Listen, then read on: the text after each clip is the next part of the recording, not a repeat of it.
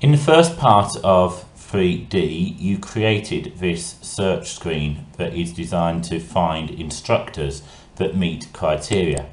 For example, if you were to say, well, I'm willing to pay at least £12 an hour, but I don't want to pay any more than £17 an hour.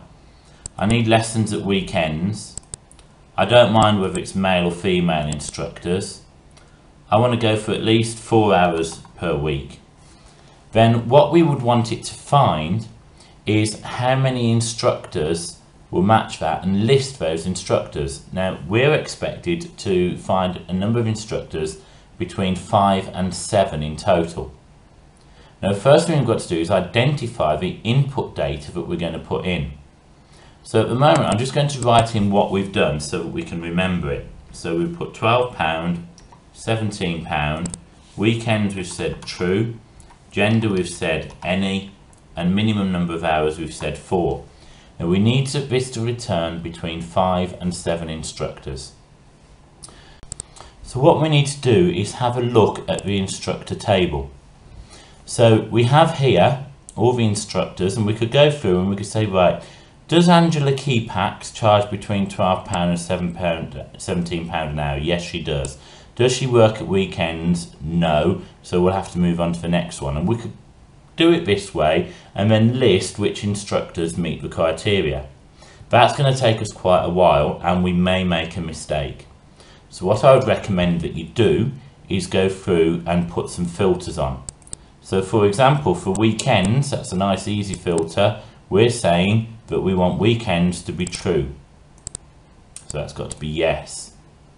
The gender, it doesn't matter, so we can leave that blank. The maximum hours, we've said that we want a minimum number of hours of 4. So we're going to go for greater than, okay. Maximum hours is greater than or equal to, so that's even better, 4.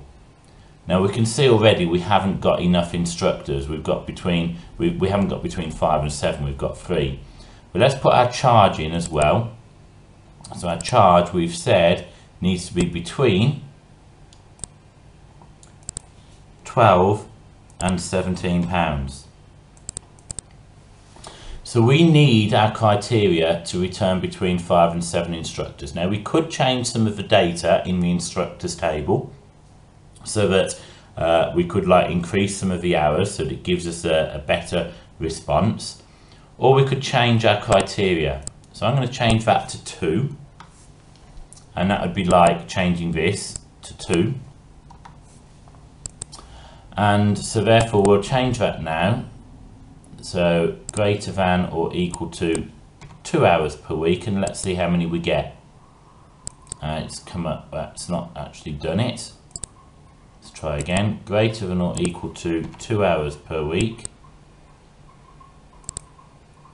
And we'll put them in manually then, 2 and 3 hours.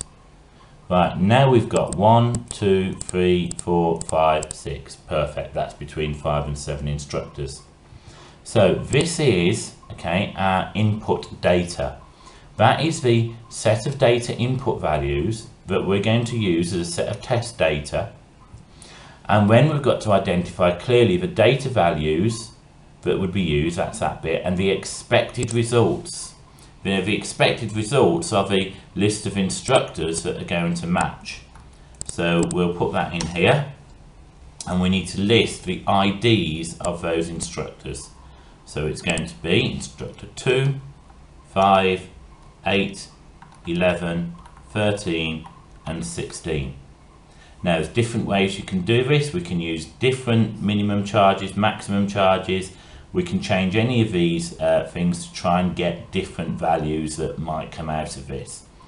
It's up to you, as long as you have between 5 and 7 returned.